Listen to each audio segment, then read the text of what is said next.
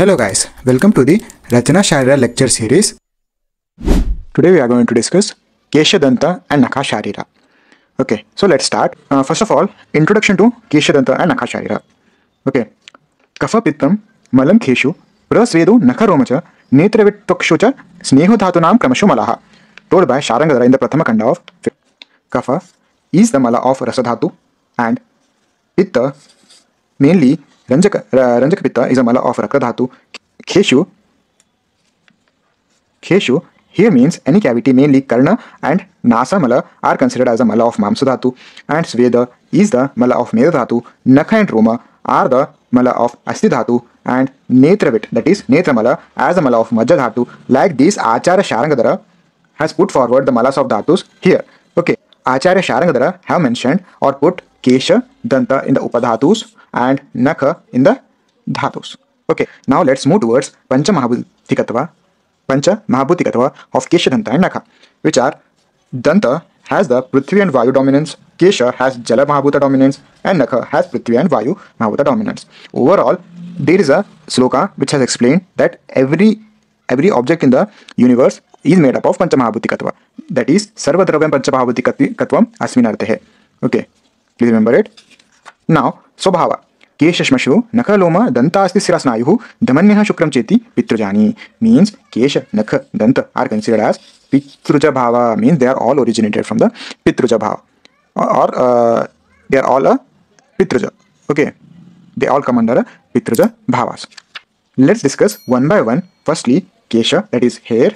Ekaikaja mruduvo alpaha snigdaha su baddhamulaha krishna kesha prashasate. Charaka Sharyasthana 8th chapter means Kesha are the hairs are separated from each other. Ekaikaja mrudu, soft, snigdha, deeply situated, that is subaddhamulaha, deeply situated from the root.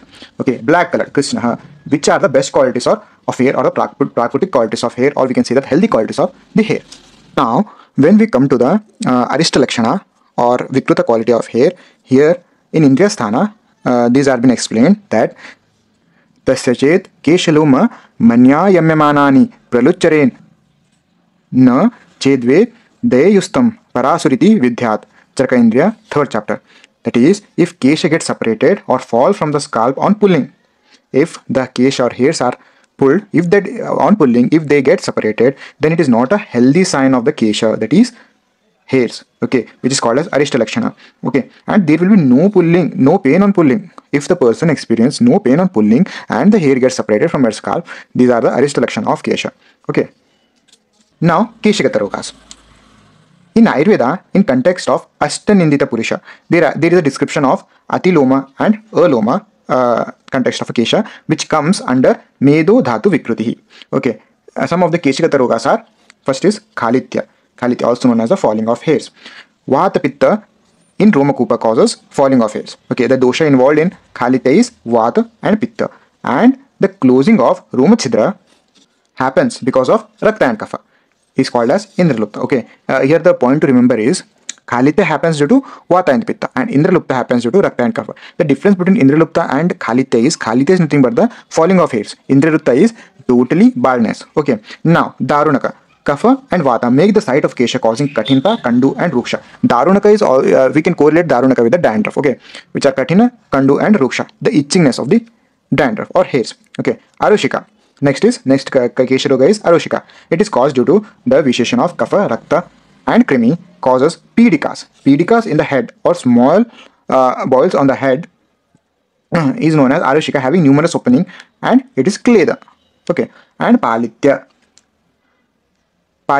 is nothing but a graying of hairs. Pitta due to Krodha, Shoka, Shrama and Shriroshmata make the hair ripens causing Palitya. Means the increased Pitta in the body due to Krodha, anger, Shoka, grief, Shrama, excessive work, and Shriroshmata due to the natural hotness of the body, the graying or ripening of the hair happens, which is known as Palitya.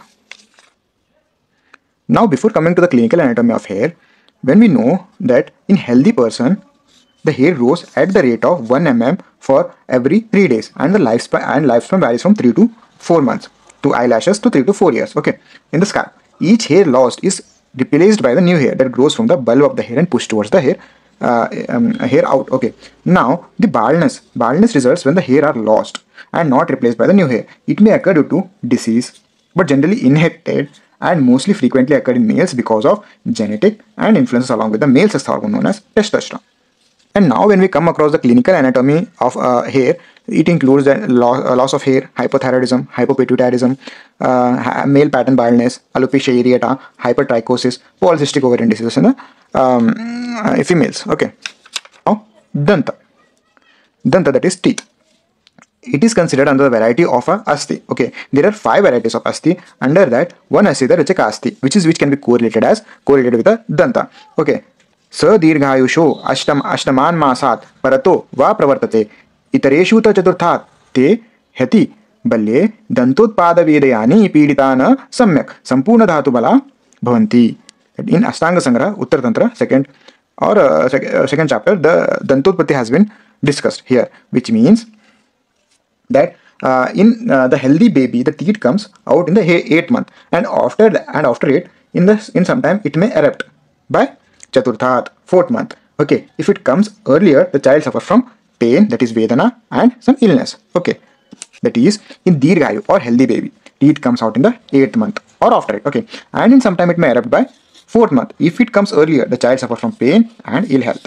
Okay, now on the sloka is Yavan Masasya Yo Jata Sta Dvarshasya Sadvijaha Patati Pravarsho Ashtanam Tesham Praveshu Sambhavaha. Ashtanga Sangraha Uttara Tantra. Okay. Now means the above sloka means the milk teeth that comes out in which month they fall is in that year, and they come by 8th month. Means it's very easy that when the milk teeth comes. Okay. For example, let's see if the milk teeth come in 3rd month. Okay. They will get erupted on 3rd year. The sloka here means to say that the milk teeth that comes out in which month. Here, let's say it comes at 3rd month. They fall in that year. That means that will be erupted at 3rd year. And the healthy teeth comes on the 8th month. Okay. It is also known as Danta Sampat. You will study in detail in the Kaumara Vrutta BMS 3rd year. Okay. Now, Prashasta Danta, healthy teeth, are big in pramana, size, thin, laghuta, nirmalata, clean, snigdhata, shukla varna, white, ghana, strong, and samaprishta, all in the uniform layer.